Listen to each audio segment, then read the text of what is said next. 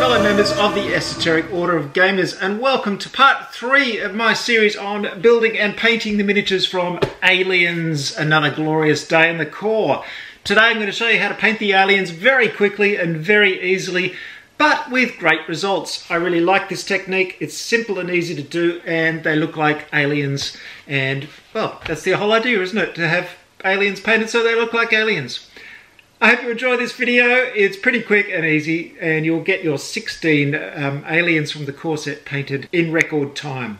Enjoy! Here are my undercoated aliens. You saw in the last video that I've undercoated all these in black, which is the perfect colour for an alien, let's face it. Make sure you've got a thorough all-over coverage of black and there's no original plastic showing through. This is a good basis for the paint job. So the first thing I'm going to get is Lead Belcher by Citadel. And this is going to be my base colour for the aliens, but I'm going to dry brush it on. And I'm using an old brush here with still some soft bristles on the end, and this is ideal for dry brushing. I get a bit of paper towel, get some Lead Belcher on my brush, and then wipe most of it off on the paper towel, so there's hardly any colour left on the brush. And I want a nice light flicking of the brush over the model, just so I get the Lead Belcher on the raised surfaces of the alien. Be careful not to do this too thickly, and make sure your paint isn't too wet. You just want to get this over the raised surfaces and not obscure any of the detail. That's very important. But you do want to cover the entire alien pretty thoroughly. So keep flicking this over the model. You can also use the same colour for the base, which makes it even easier because you can do the base and the model in one go. As you can see, I'm being careful not to obscure any of the detail on the model. Just give it a good overall coat. Instead of putting lots of paint on, I'm just going over it and going over it until I've got enough paint on the model. Just do this very lightly. Make sure you don't miss any bits. And there you have it.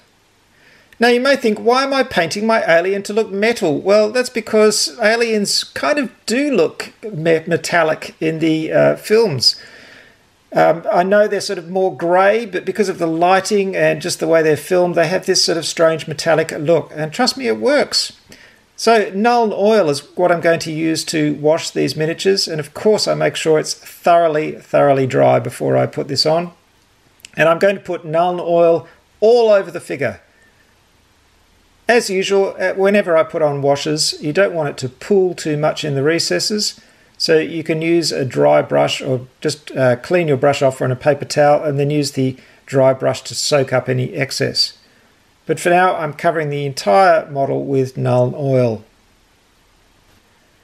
So, as I said, he does look metallic in this technique, but I think it works really well for aliens. It gives them an overall silvery, creepy kind of look that just works really well. Now, I've given that a full coating of Nuln oil. I'll do the base while I'm here as well, and for that I'm using Agrax Earthshade. And that just differentiates the two different types of metal and makes the floor plating a bit sort of greasier and older looking.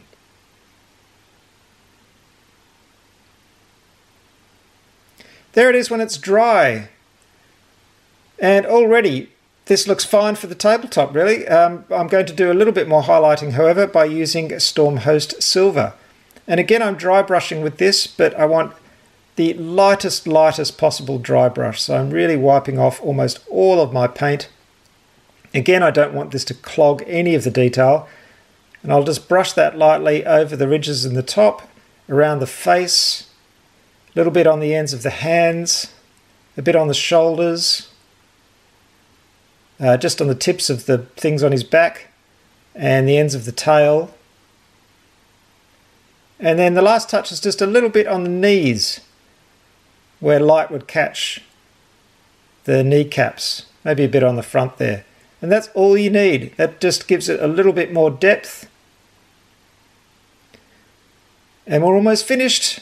Abaddon Black I'm going to use next, and this is to paint some black back onto the carapace area, or on the front of his head, where I'm going to make it black and glossy. Strangely enough, in the first film, his carapace, or the top of his head, is all completely smooth. And in Aliens, for some reason, that's slightly changed and it has this ridged look. Not sure why they did that, just to update the look of the aliens. So I'm filling in that area at the front with black, making sure to keep the silver ridges that are still there.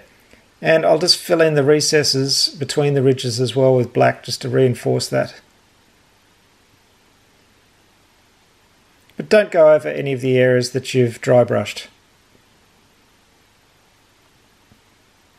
And this just deepens the black on his head area.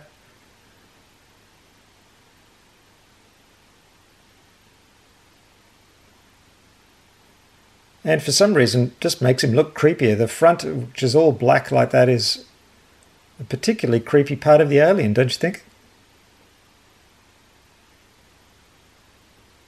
Because there's no eyes. That's why it's so creepy. There are no eyes. When that's thoroughly dry, I get Nuln Oil again, and I'm going to run Nuln Oil just over the head area again, just to deepen that black a little bit. Make that a little bit darker. And while I'm there, I'll use the Nuln Oil just to paint into some of the recesses, just to emphasize the shadows a little bit more. Just a little bit of this, covering up those areas where my dry brushing has reduced the strength of any shadow areas. So under the neck, things like that. Perhaps along the spine a little bit. Around the shoulders. And we're almost done. A bit of a Baden black around the rim of the miniature's base. Very easily done with a flicking motion, just like that. And here they all are. Now if you feel this is still too light for you, you can give it another coat of Nuln Oil. Alternatively, you can do a much lighter dry brush of the initial lead belcher, just on the raised areas. Or if you want to go for a more bluish look, you could use a blue wash over the top of the black just to give it a slight blue tint. So you can experiment with this technique and try your own variations if you like. The next thing I'm going to do is spray all these with my Tamiya TS79 semi-gloss spray, and that's what I use to varnish all of my miniatures.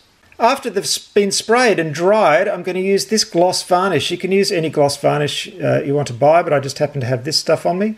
And you can see it's already the model has already got a bit of a semi-gloss finish from the spray, but now I'm painting a bit of gloss just on the front of the head and the mouth area. And this little touch makes it look particularly creepy, just makes that front of his head a little bit more glossy. It works really well. This will dry, of course, to a completely clear, glossy finish.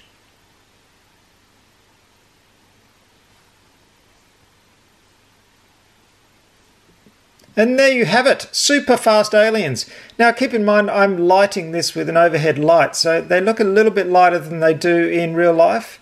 They actually look kind of dark and creepy, and when you're playing the game they'll look darker again. So while they might look a little bit too light in this shot, the actual ones are quite dark. But this technique will get those painted really quickly. You can get them on the table and start killing Marines and civilians with them. That's it for the core set, folks. Thanks very much for watching. Later on, I will be painting the miniatures from the expansions as well.